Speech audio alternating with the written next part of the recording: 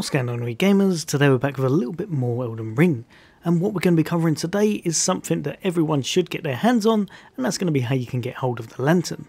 If you've been struggling and find yourself in the dark a lot, then this should help you out.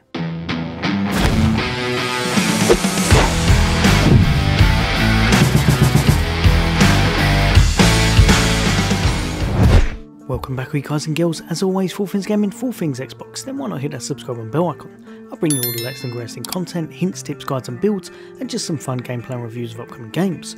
Obviously, we've been covering a lot of Elden Ring, which I am absolutely loving, and I've come across this fella right here, a kind of travelling trader, and he definitely sells something that you should get hold of as soon as you can. Now, I know you can get torches, but this is just much better. Now, if anyone's found anything else that's just as good any earlier, then let me know. Earliest I found this is all the way up yonder, just over here. So once you've progressed a little bit in the story, just past the second boss, in the Liurnia Lakeshore, which I'm sure I've butchered that name, but it's probably close-ish. So where it is, as you're travelling down the main road, you're going to come across this person just here, literally just next to the grace sign. So you really can't miss him. But what he'll be selling is just so good. The amount of times I've been lost in the dark or fighting monsters and just struggling because I can't even see them.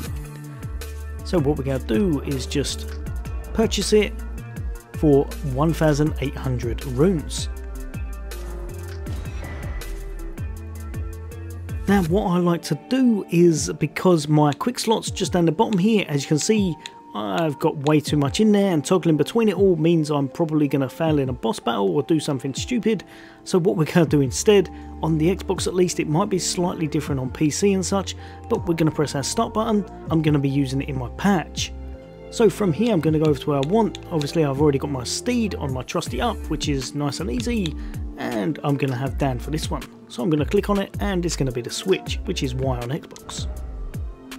From here I'm going to find what I need, which I've gone way past it, but it's just here, and I'm going to click it, and as you can see there's that little icon showing it's on my patch. If you know this option, apologies, but it will help some people out. Nice and easy now. If it's too dark and I jump off this and go over yonder into the dark terrain, and whenever I need to equip it, I'm just going to have it on or off. And as you can see, there's quite a big difference. Literally a big glowing light when you're in those caverns, when you're in those kind of dangerous situations where you don't want to be holding a torch and you don't want to be kind of fighting for your life without being able to see things. This is an absolute lifesaver, which you can probably tell because it is pretty significant.